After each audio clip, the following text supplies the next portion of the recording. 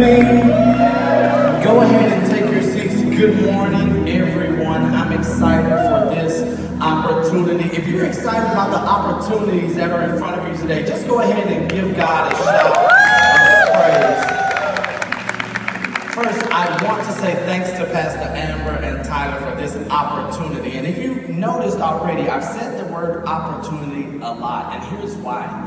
I think that oftentimes we'll think of a day as nothing more than a day, or a service as just a service. But when we really look at it, we'll start to realize that every moment, every day, every service, every interaction is an opportunity.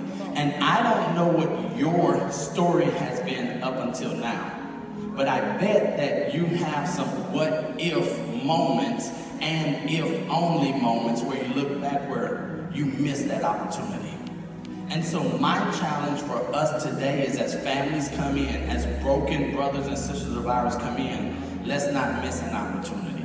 Let's not miss a moment. So my wife, Leslie, and I, we just got to witness an opportunity, a moment that I know is going to be bigger than probably Miss Lisa even understands. So she's worshiping, she's praising, and we see Lion Rock run over to Miss Lisa, right? And here's what I know.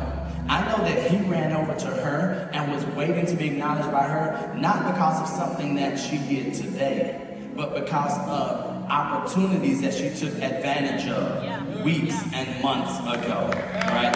So, Miss Lisa, thank you. But here's what I want to ask us. When was the last time you had someone excited to see you because you took advantage of an opportunity in the past? Or when was the last time you saw someone and you ducked your head and walked away because you know you missed an opportunity? And so our hope today is that we don't have any missed opportunities. And in Jeremiah 46, and so here's what I love and dislike about the Word of God. The Word of God records it just as it is, right? He doesn't sugarcoat. So Jeremiah 46, because, think about this, to be mentioned in the Bible, you're like, man, that's awesome, unless you're on that side of the discussion, right? So here we're going to read about the king or the Pharaoh of Egypt in 46, of Jeremiah 46. Read all of 46, but we're really going to look at verse 17. So to be the Pharaoh in Egypt, you're in the highest position that you could possibly be at the time. And so God has given Jeremiah this vision of what's going to happen between Babylon and Egypt. And as the king, you're sitting in a place where your life is nothing but opportunity.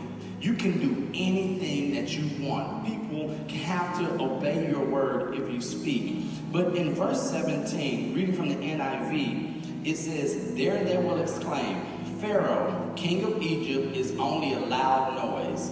He missed his opportunity."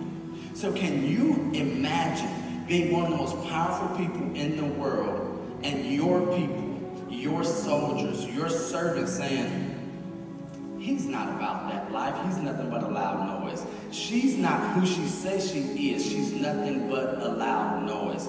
I hear them talk on Sunday. I see them worship. I even see them serve on Sunday. But guess what? As soon as service was over, I saw them in Publix. I saw how they acted. Now, that opportunity they've missed. But what I want to do, I want to bring it down for those of us who ain't fully there yet, who ain't all the way saved. We're still working on it, right? So we're going to read the NLT version. I said we, those of us, right? Like, this is for me right here. This is for me and Carrie. That's right, Carrie. Here we go. So Jeremiah 46:17 in the NLT says it this way. "There they will say, Pharaoh, the king of Egypt, is a loudmouth who missed his opportunity." And I know when you hear loudmouth, you probably don't think of yourself. But I do. I think of myself. I think of myself as someone who's always saying, here's who I am, here's what I do. And I have to ask myself, is it going to be said about Neal, husband, father, dad, pastor, friend? He's nothing but a loudmouth that missed his opportunity. He had a chance, this second weekend in July to make a difference in someone's life, he missed his opportunity. And here's what I do believe. I do believe that we're going to have to account for all of those opportunities that we took advantage of and that we missed when we're standing in front of our Heavenly Father. And I believe, even for those of us who are going to make it into heaven, that might be one of the saddest times in our entire life, knowing we're going to get to spend eternity with our Father, but we've got to face Him. And He's going to say, so, how do you think you did?